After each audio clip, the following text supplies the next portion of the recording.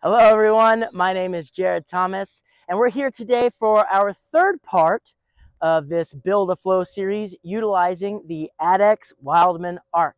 Now, in the first two episodes, what we did is we learned new movements, each of which is kind of their own flow individually, but just real quick, we'll go through a very fast refresher on this.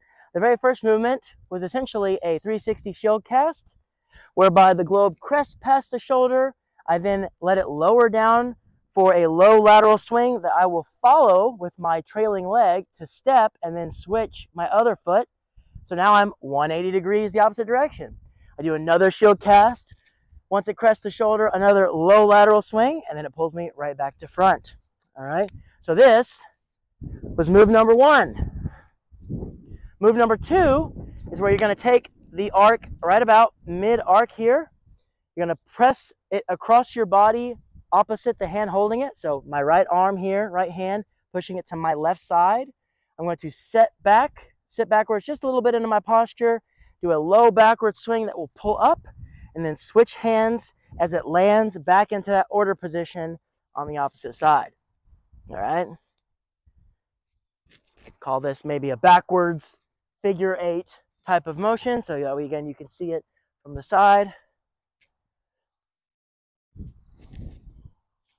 All right, so now let's combine those two together. So what we're going to do is we're going to start here in our shield cast position, order position, getting ready for that move number one, where we're going to do the shield cast. Let the mace globe crest just past the shoulder for our low lateral swing, where then I'm going to actually keep the hand that pulled it up for our low swing, and then a low swing. We're then going to complete our step for that low swing again. Low or shield cast, low swing, step, swing, then rotate back 90 for that shield cast and that low lateral. And what's interesting about this, guys, there's actually two ways that you can build that flow. So again, there's the first way, shield cast, low lateral swing, cast across, and then another shield cast, low lateral swing to get you back where you started.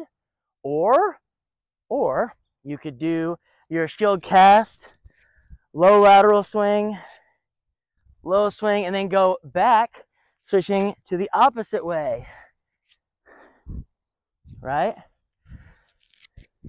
So I do my regular shield cast, that same hand keeps it, comes right back the other way, where I can do the shield cast, low lateral swing, taking that same hand, moving it across. So guys, there's a lot of different ways that you can put these together. This is probably how I would recommend to do it when you first start. One of these two types of transitions.